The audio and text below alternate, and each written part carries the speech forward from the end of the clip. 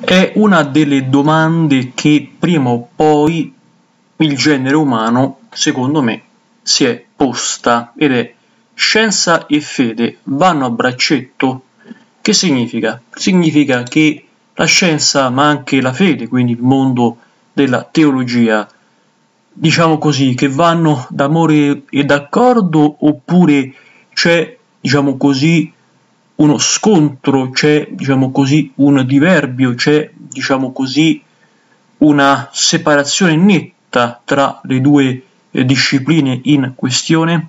Ebbene, oggi finalmente a te che mi stai guardando, esimio o esimia utente di YouTube, ti dirò se effettivamente la scienza e la fede vanno a braccetto, oppure se c'è un divario, c'è, diciamo così, un ostacolo tra le due.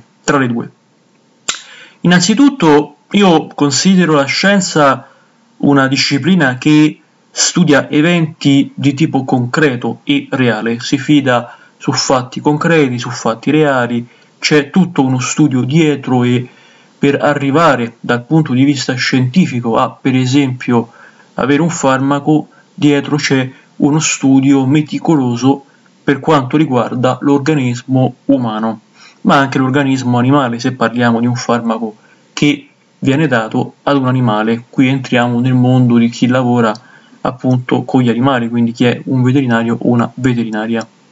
Quindi c'è uno studio accurato, bisogna essere concreti nel mondo scientifico.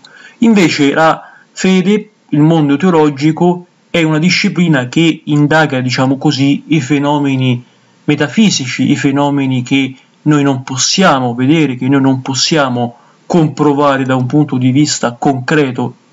È, diciamo così, una disciplina che indaga fatti non concreti, non reali, ma astratti, che noi non possiamo vedere, non possiamo percepire, ma che dal punto di vista meramente teologico, meramente religioso, esistono e come.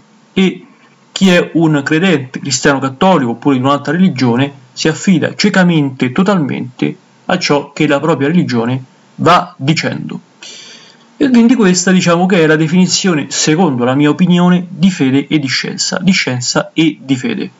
E quindi, sulla base di quelle che sono le due definizioni che poc'anzi vi ho rappresentato attraverso l'ausilio della mia viva voce, pensate che ci possa essere che la scienza e la fede vadano a braccetto? Secondo voi? Punto interrogativo? Ebbene, la risposta, secondo me, è no. No, no, no e ancora no. Non è possibile trovare la scienza che va a braccetto, che si sposa pienamente con la fede, perché da un punto di vista forse sono due cose totalmente opposte.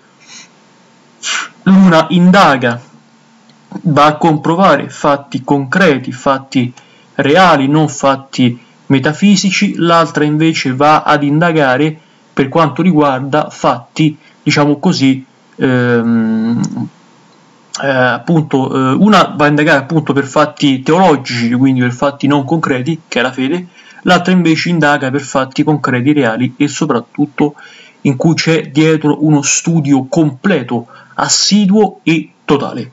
E quindi mi riferisco in particolare quindi alla scienza. Invece la fede è qualcosa di utopico, di teorico, di, diciamo così, metafisico, che non si può e non riesce ad essere visto, quindi apprezzato e quindi ancora veduto, detto da un punto di vista prettamente visivo, oculistico.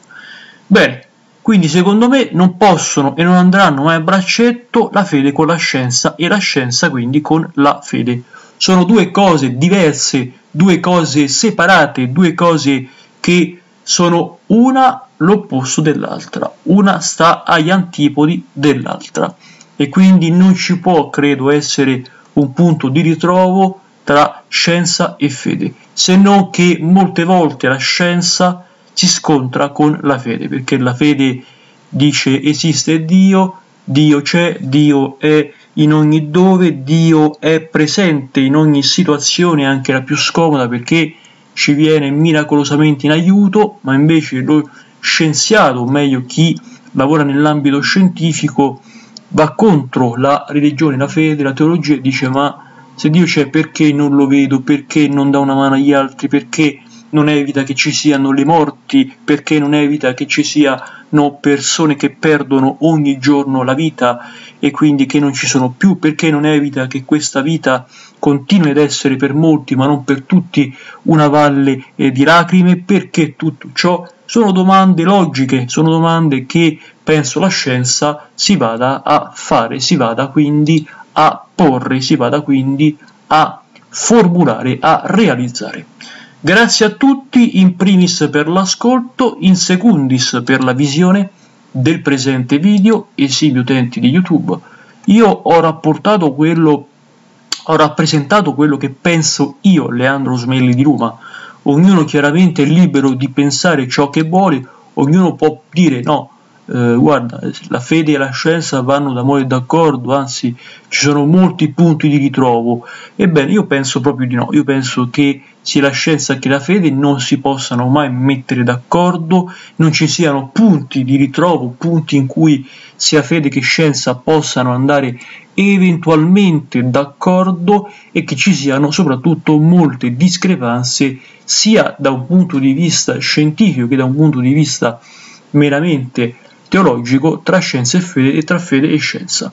Grazie ancora a tutti, il video termina qua. Dammi la tua opinione, mi raccomando, educatamente, non insultare. Se vuoi scrivere un commento fallo pure, ma abbasso l'insulto, abbasso la critica distruttiva. Viva la critica educata, costruttiva e soprattutto efficace.